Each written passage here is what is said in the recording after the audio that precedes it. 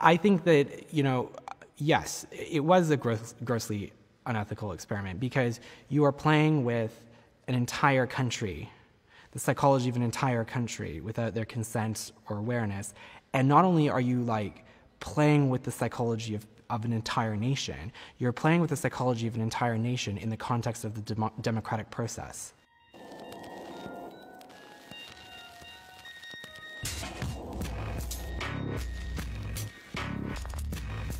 If you want to change politics, you first have to change culture, because politics flows from culture. So if you want to change politics, you first have to change people to change the culture.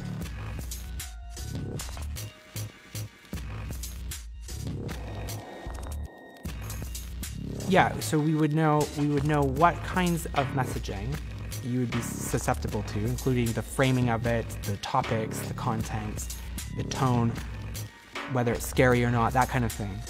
So what you would be susceptible to and where you're going to consume that. And then how many times do we need to touch you with that in order to change how you think about something.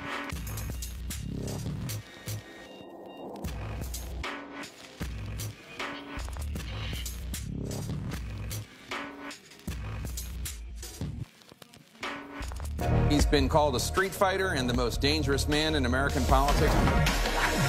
You argue for your freedom and they call you a xenophobe.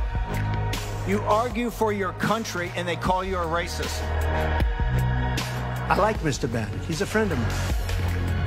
He's a good man. He is not a racist, I can tell you that. He's a good person. Look at who he's put in charge of his campaign. Stephen Bannon, the head of a right-wing website called Breitbart.com. Breitbart embraces ideas on the extremist fringe of the conservative right. Let them call you racist. Let them call you xenophobes. Let them call you nativist. Wear it as a badge of honor.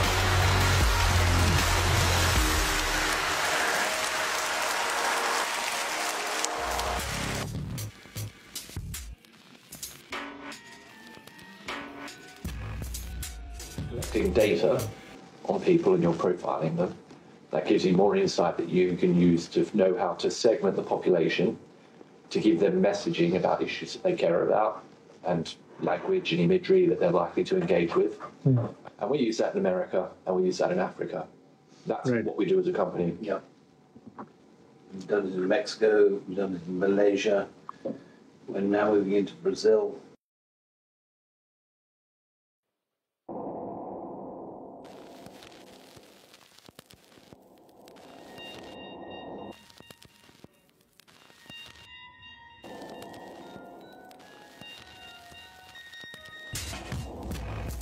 We have rebranded the entire party twice, written their manifesto, done 2 rounds of 50,000 surveys. Huge amounts of research, analysis, messaging.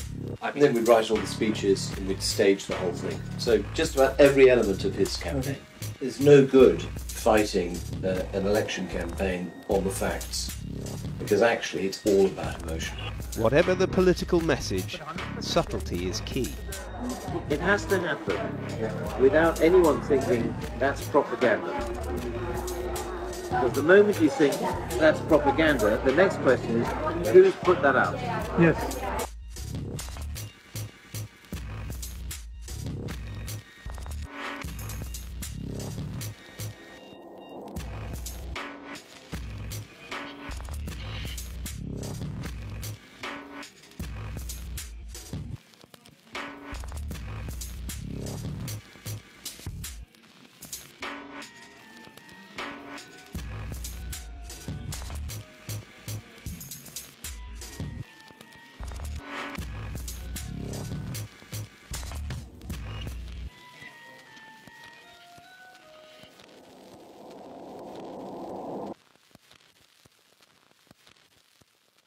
Why now? Why are you releasing this book, How Fascism Works Now? Well, we have a global ultranationalist far-right movement crossing many countries. Bolsonaro in Brazil, we've just seen, and they feed off each other.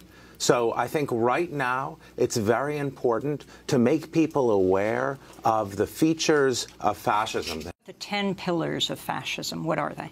The 10 pillars of fascism are, number one, a mythic past, a great mythic past. Que época maravilhosa, você podia ir para a rua com segurança, a tua família era respeitada, o policial era policial. Que moral tem para falar em democracia? Nós não tem moral nenhuma. Democracia e liberdade tinha, sim, presidente, subtenente Gonzaga, no período militar. Hoje nós vivemos presos dentro de casa. Number two, propaganda. There's a certain kind of fascist propaganda where everything is inverted. The news is the fake news. Anti-corruption is corruption. Mais fake news da Folha de São Paulo. Mentira! Nunca falei isso. Mais uma covardia dessa imprensa suja. So three, anti-intellectualism.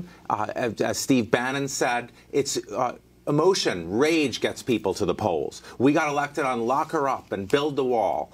Hitler in Mein Kampf says, you want your propaganda to appeal to the least educated people. Number four, unreality. You have to smash truth. So reason gets replaced by conspiracy theories.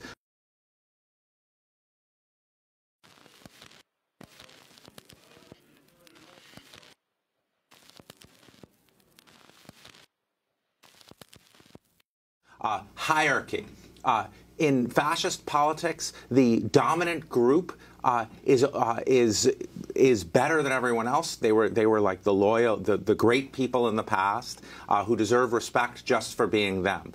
Victimhood. In fascism, the dominant group are the greatest victims. The men are the greatest victims of encroaching feminism. Whites are the greatest victims of blacks. Law and order. What are they victims of? They're victims of the outgroup, who are criminals. What kind of criminals are they? They're rapists. The outgroup is lazy. They're not just criminals, they're lazy.